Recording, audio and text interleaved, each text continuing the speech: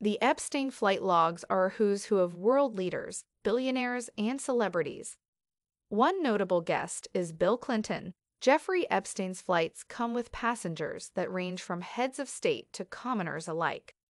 There's nothing quite like a little blackmail to get things going in the right direction, is there?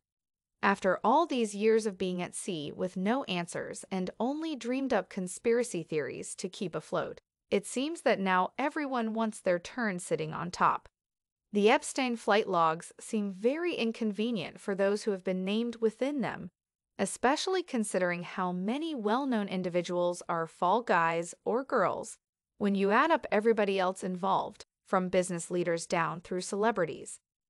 You see these lists, and maybe you can start to think, did Epstein kill himself